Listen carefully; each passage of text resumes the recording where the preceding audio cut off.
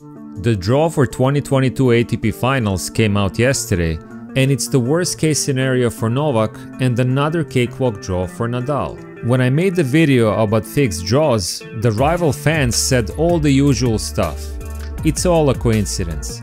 Djokovic fans are conspiracy theorists. ATP is not against Novak. Djokovic fans are just imagining things.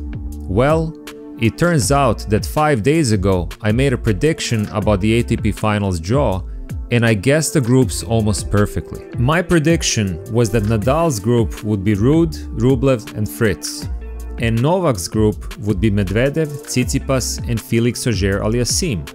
And it turns out that I guessed correctly 3 out of the 4 players in both groups. As I predicted, Nadal got Ruud and Fritz in his group, and Novak got Medvedev and Tsitsipas. The only players that I got wrong are FAA and Rublev. But the funny thing is that Felix and Rublev were the players that could have gone either way. What was crystal clear is that Medvedev and Tsitsipas are the strongest possible opponents, which is why I correctly predicted that they would be in the same group as Novak. And that Ruud and Fritz are the weakest players in the draw, which is why I correctly guessed that they will be placed in Nadal's group. So we have 3 players who have won this tournament in the past, Novak, Medvedev and Tsitsipas, all in the same group. Isn't that wonderful? Many people were hoping that Novak and Nadal would be in the same group, but that was naive.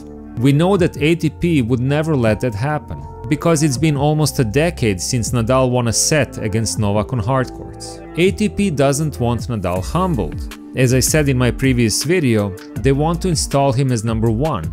And this draw is yet another piece of evidence that points to that. To obtain his asterisk number 1 ranking, Nadal would have to either win all 3 of his group matches and reach the final, or if he loses a match in the group, he will have to win the title. As you probably know, Nadal has embarrassingly never won the ATP Finals in his 20 years on the tour. If Nadal somehow becomes number 1, he will pass Roger Federer in year-end number 1s. I wonder how Federer fans feel about the blatant favoritism Nadal has enjoyed this season, which has helped him to surpass some of Roger's records.